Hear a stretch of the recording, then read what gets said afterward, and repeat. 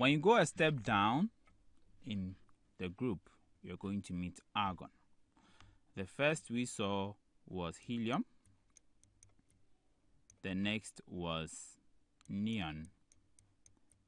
Now we go to argon.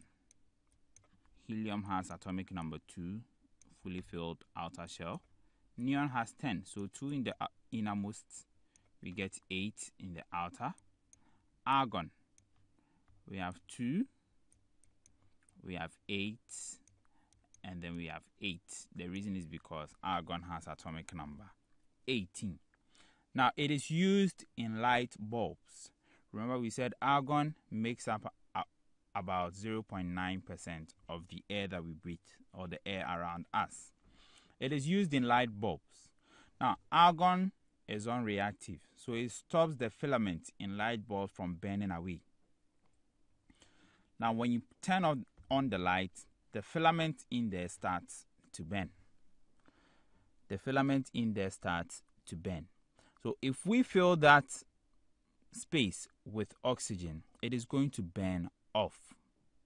Okay, the filament is going to burn off.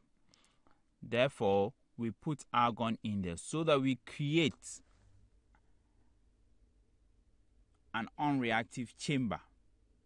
We create an unreactive chamber so that as the filament is burning, it still stays the same, because the outer air, or the air in there surrounding the filament, is unreactive.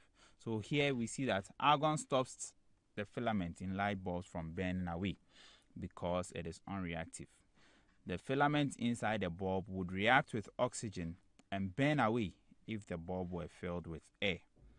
Therefore, the argon in there stops the filament from burning away.